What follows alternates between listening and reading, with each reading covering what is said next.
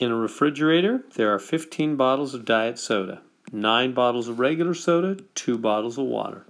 Find the probabilities for the events consisting of the outcomes listed below. So what's the probability of choosing a bottle of diet soda at random? So if you're just grabbing the water at random, what's the chance, grabbing the bottles at random, what's the chance you're going to get diet?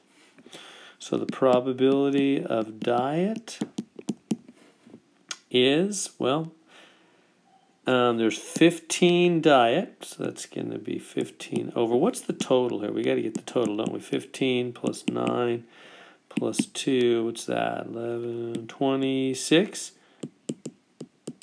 total, so that'd be 15 over 26, and there's the answer to the first question. Second one, the probability of choosing a bottle of regular soda. Regular soda, there it is, 9 bottles of regular soda is 9 over 26. Nothing more to that one. And then the third one is, what's the probability of water?